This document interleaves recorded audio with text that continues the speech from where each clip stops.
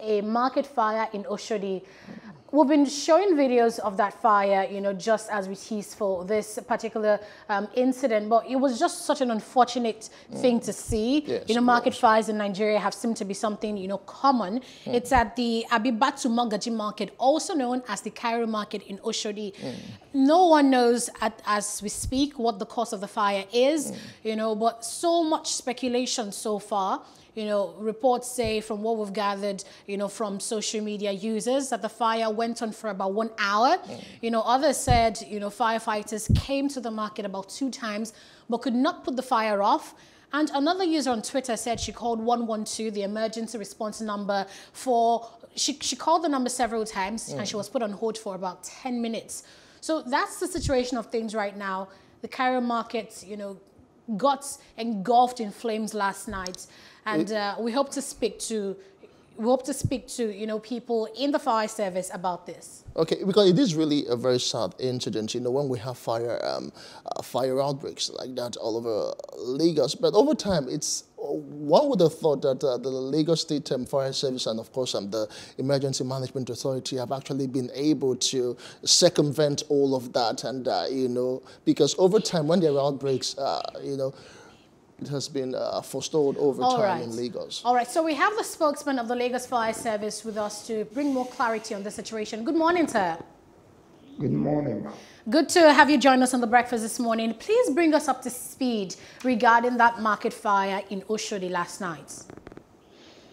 Okay, the market fire was actually reported to us by 2010. That's 10 minutes past 8 p.m. last night. And then it's just a stone throw from our nearest fire station there. That's at Bolade, inside the safety arena. So that was the first fire engine that turned out there. So 2 other fire engines also raised down there from Ilupeju, as well as the headquarters from Alausa, so that the management and more experienced hands can be on top of the situation as it escalates. Okay, what's the situation? What's the situation presently? Can you bring us up to speed specifically as per what we have in hand? Were there any casualty, and the severity of the fire? Can you just tell us more? Okay, there is no casualty. There is no casualty and no injured persons that we rescued at the scene.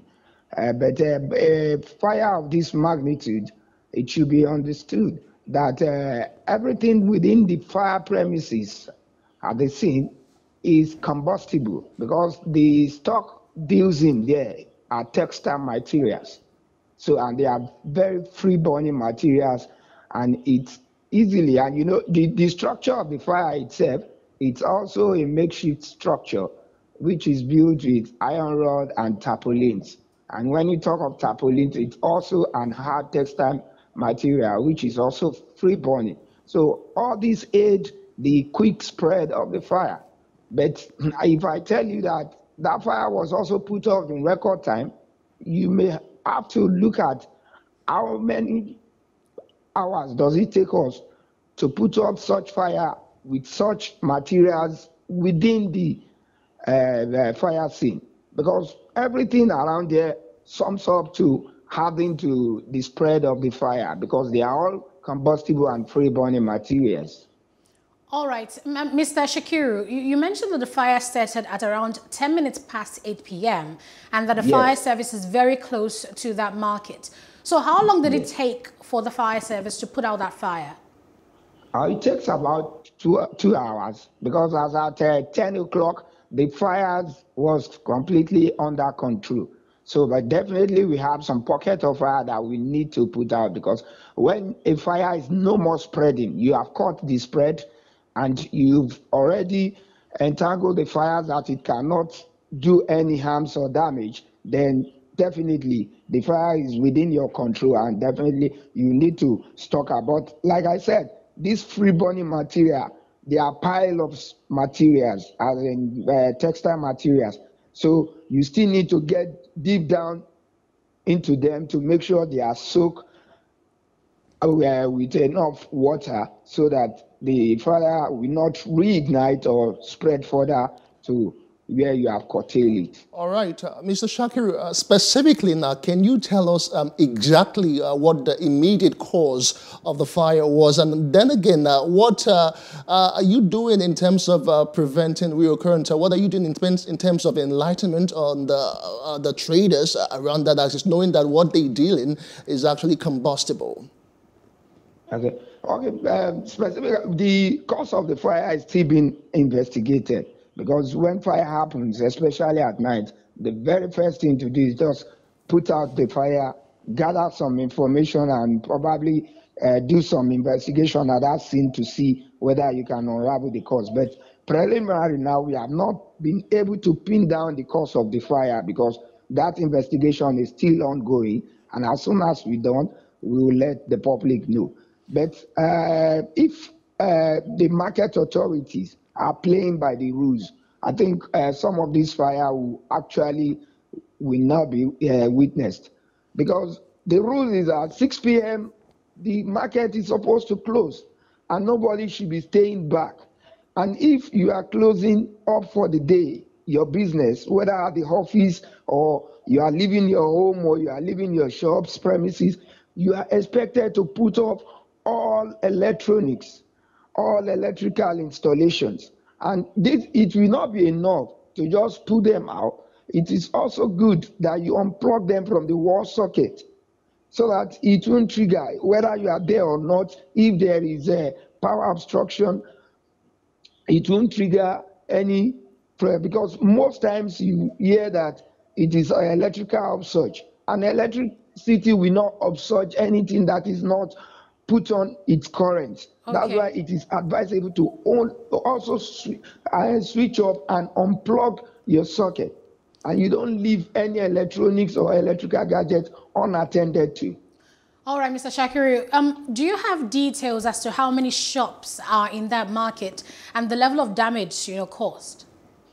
Well, several damage, you see, because these shops they are chain shops, and then we are trying to count them, but we were not able to pin down the number last night. But these shops spans at about, in a premises of about 2 acres. And when you say 2 acres, that's about 6 plots, right? So it's really, really expanded. But definitely we're going to ascertain the numbers of the shop, because we are working with the market authority. We are with the Babaloja last night, and then they are cooperating to see how we can unravel all the nuances behind the surge of the fire. All right, Mr. Amodu Shakiru, the spokesman, Lagos State Fire Service, thank you very much for joining us this morning on The Breakfast. You're most welcome. All right, so this conversation is still ongoing. I think we'll have a guest join us much later to talk about this situation. It's something we've seen, one time too many, market fires here and there. Conspiracy theories will come up, people say, this definitely did not just happen by itself. We heard Mr. Shakiru here say, even though they're yet to unravel the cause of the fire, but he's implying that possibly it's an electric surge that might have caused this fire. Most of the times, that's what we usually see around shops and, of course, people who do businesses. Most times, some of them, especially some of them even who have like fridges, who need to sell cold drinks, the next day, sometimes you find out that they leave their refrigerators, their freezers on over the night because they feel there should be power at that particular time, so they could actually store enough cold drinks to sell for the next day. So most times they don't even turn off all their devices before they go home. Indeed. When our next guest joins us, lots of questions I need to ask. True. Because we heard reports on social media about people, going in to loot the shops that were, that's burnt. Just sad. So terrible that you have opportunities to take advantage of situations like this. Also, questions I need to ask regarding the crowd.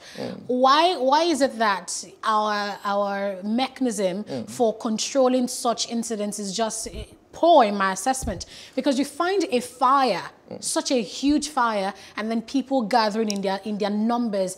I mean, if there was an explosion, everybody there would become victims. So yes, and yeah, you could just be affected negatively. The thing is that in as much as some people may want to play, the Good Samaritan here, others are actually going there for a selfish reason. But they should understand that they will need to be able to sort out the issue of crowd control and allow the emergency responders to do their job, because they are if you try to help in your own way, you might be actually putting yourself in harm's way. Indeed, that's Justin, I do agree with you. Sadly, we can't bring our next guest, but Mr. Amodu Shakiru did give us the basics regarding that market fire. We'll stay on top of the matter and bring you more updates in our subsequent news bulletins on Plus TV Africa.